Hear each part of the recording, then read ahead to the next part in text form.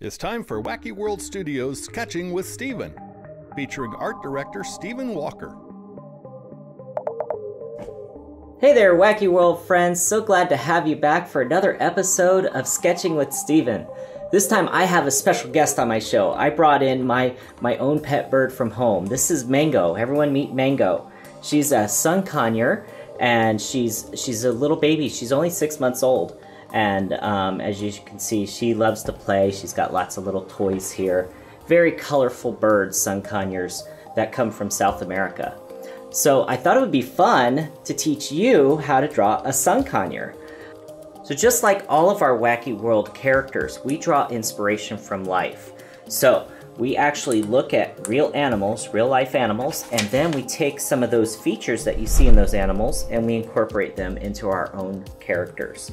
So you'll see all different kinds of parrots here. You've got some macaws. There's some scarlet macaws as well as some blue and gold ones. But here is our cute little conure, and this is the sun conure.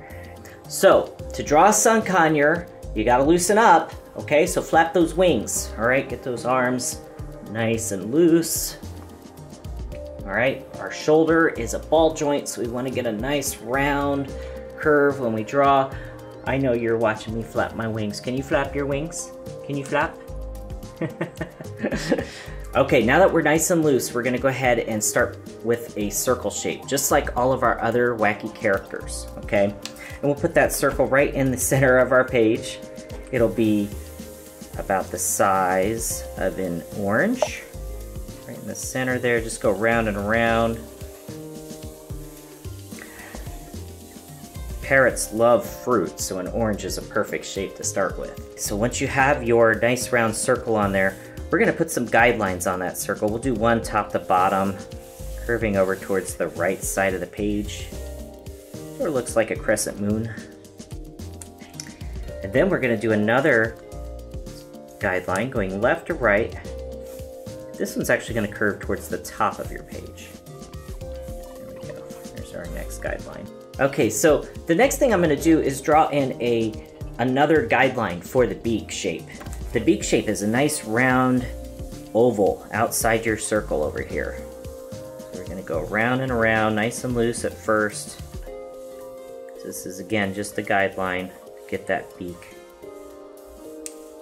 There we go. Okay, so let's go ahead and add some more details to that beak shape. So the first thing we're gonna do is add her nose, okay? And she does have little nostrils there, and that nose is just gonna be a little bump that sits right on top of that beak shape. It's gonna curve down, almost like a letter C. That's her nose. So then from the nose there, where we ended, we're gonna do an S curve, okay? And this is gonna curve off one side of the beak and over to the other side of the beak. A nice big S curve. Almost looks like a letter S if you just pulled it apart, took the two ends and stretched them out. There we go. Okay, and conures are hookbills. They're hookbill parrots, so that means that it's gonna come to a nice little point right here at the end, okay? So the top part of that oval that we drew is actually the top of her beak, so we'll just go ahead and make those lines a little bit more defined. I'm just gonna go right back over them.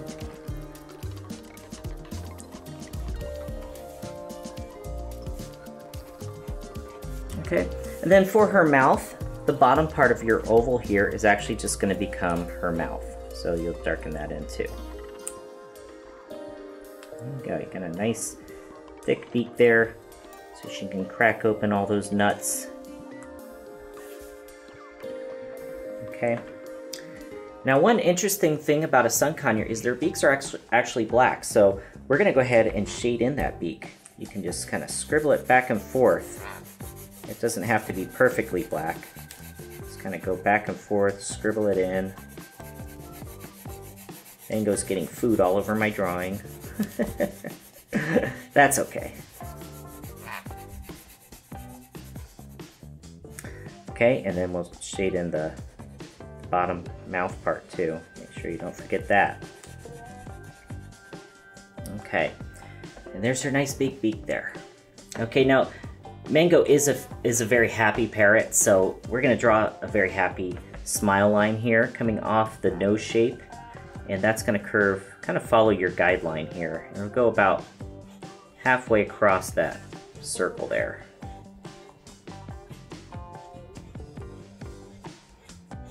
There you go, and it can have a little curve at the end if you want.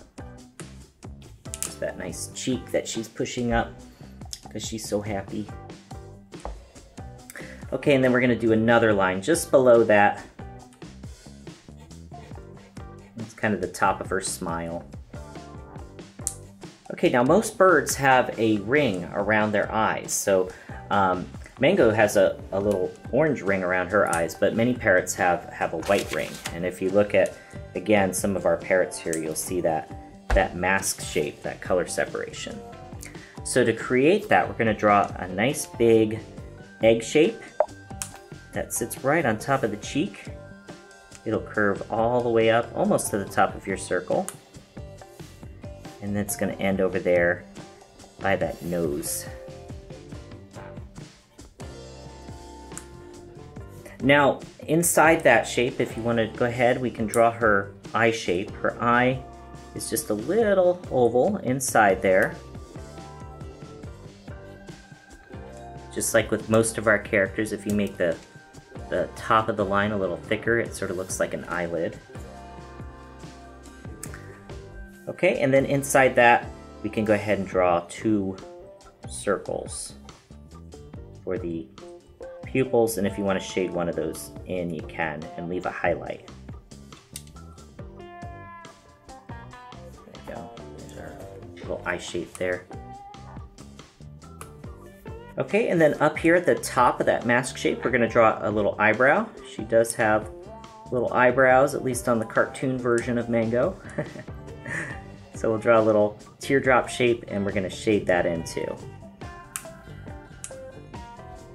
It just makes her a little bit more expressive.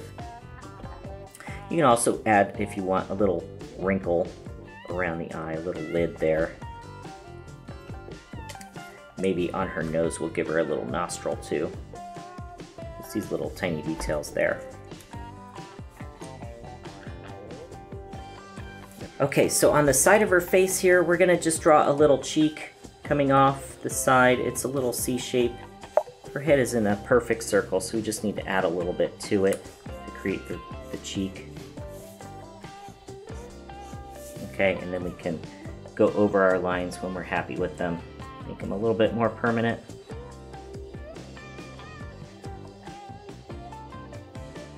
Okay, and then we'll do her neck next. Okay, and her neck is going to curve down from that cheek shape that you just drew, a little curved line there. And then off of her beak, we're going to do another S shape that'll curve down and then back out to create that neck.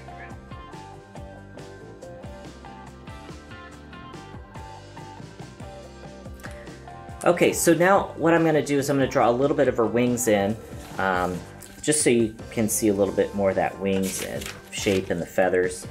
Okay, and to create the wing shape, we're going to do a nice letter J that kind of comes off of that neck that we just drew, and it'll just kind of go down to the bottom of your page. There's the top of her wing.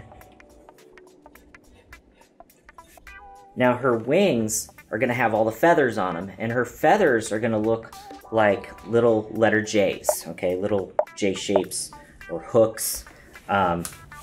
And you could kind of have fun with those. You could put them wherever you like.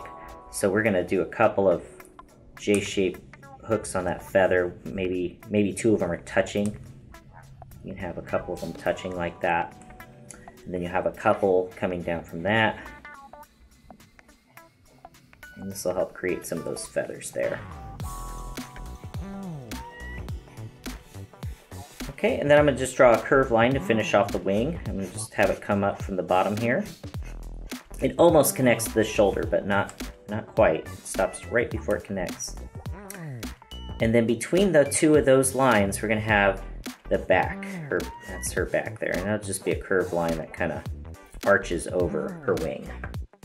Okay, Miss Mango, so now we're going to draw your little feathers on your chest. Mango's molting right now, so she's got some new feathers growing in there. So that, you know, she's got a lot of little fluffy feathers right there. You might see coming in brand new. You're showing them your pretty wing. There you go. She's such a good girl. Okay, so for the little tuft of feathers on the front there, we're going to... Did you get that? Okay, so for the little tuft of feathers on the front there, we're going to do another U shape. It's going to curve off the wing and up to the other side of the neck and then back down. So another letter U, create that tuft of feathers.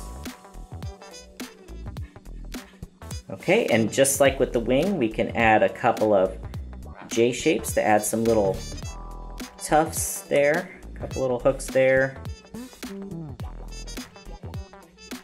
Maybe another hint of the other wing. It's going to come off of the chest there, and it's going to curve off to the side. So another J shape, and that's the other wing sticking out. Okay, maybe another feather right there on that wing you can draw.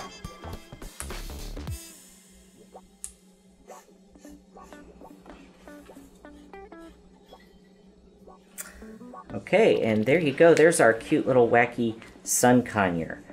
Now, one thing about sun conures, as you can see, is they're very colorful.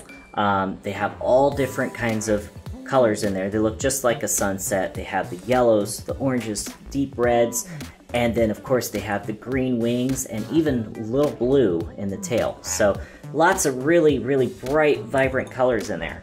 So if you guys want, you can always color your drawing afterwards. And so I just took a couple Sharpies and I colored an earlier drawing. So, you know, just as an example, but use your favorite. You can use colored pencil, you can use crayons, whatever you prefer. You can even paint it if you want.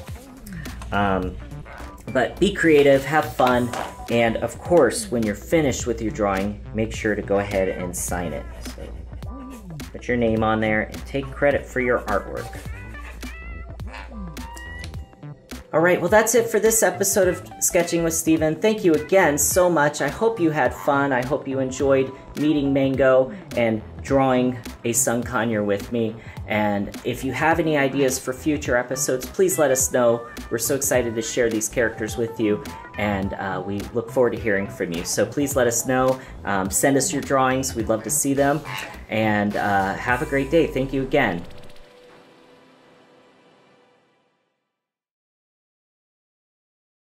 Quack, quack.